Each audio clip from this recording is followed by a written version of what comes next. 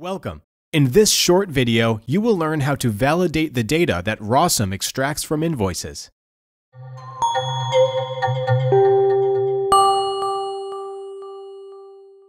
Validation takes place after you have imported your invoices to the platform, and Rossum's AI has extracted data from them. Once validation is complete, you can export captured data into business systems that require it, such as accounting software or enterprise resource planning systems.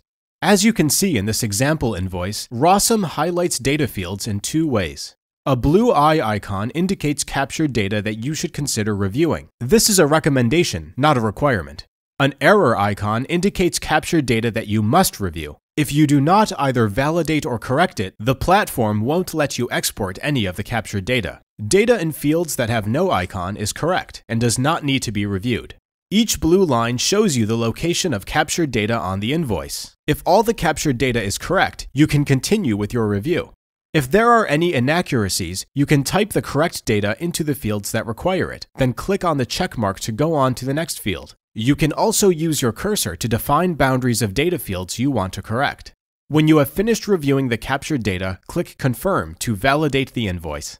This was a basic data validation that you can perform in Rossum. In our next video, you will learn how to use more advanced capabilities of the validation interface, including invoice rotation and splitting a multi-page PDF into multiple invoices.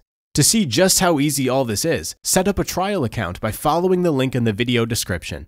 Subscribe to our YouTube channel and be among the first to see our new videos. Thanks for watching and have a great day.